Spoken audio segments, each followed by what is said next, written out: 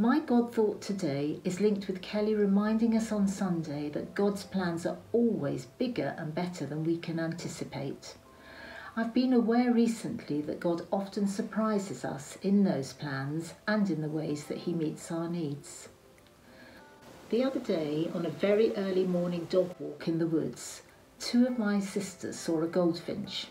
I've never seen a goldfinch, but I know that them seeing one brought them immense pleasure and joy as they appreciated the delicate yet bold beauty of this very small bird at the beginning of their day.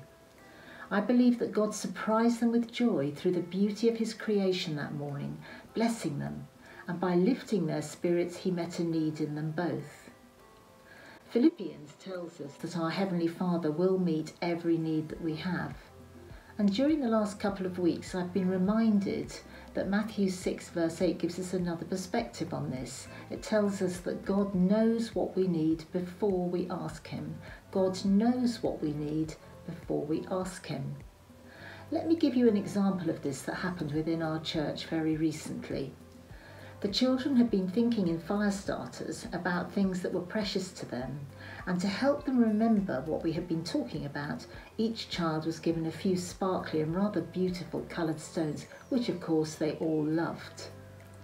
A week or so later, I happened to see one of the children chatting to a member of the congregation and excitedly showing her some of the sparkly stones which she had brought with her to church that day, and she gave the lady a couple of these. The lady was deeply touched by the child's kindness and told her that she would keep the stones in her jewellery box.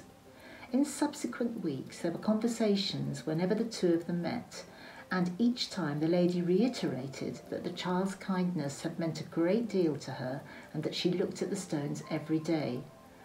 One week, she also mentioned that the day this had happened, she had been sad and that the beautiful stones had cheered her up.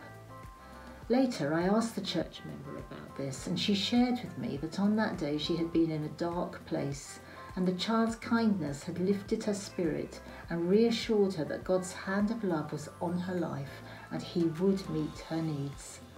God had used a child to fulfill his word that he knows what we need before we ask him.